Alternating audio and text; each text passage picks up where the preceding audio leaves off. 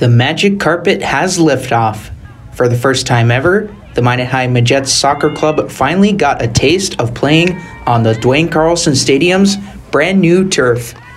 Not only was this a big milestone for the team, they were also very dominant.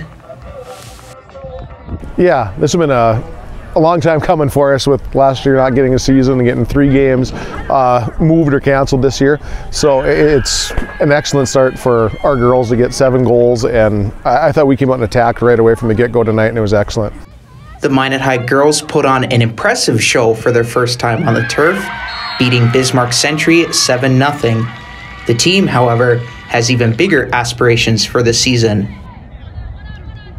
I think the main goal is to get as good as we possibly can each and every day. We knew this group had a ton of talent coming in.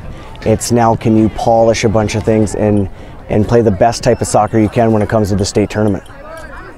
After making it to the state title game back in 2019, expectations continue to remain high for the Majettes. Reporting for KMSU TV, I'm Cole Clementich. Tell me what you're missing. It's 90 man, with the 45.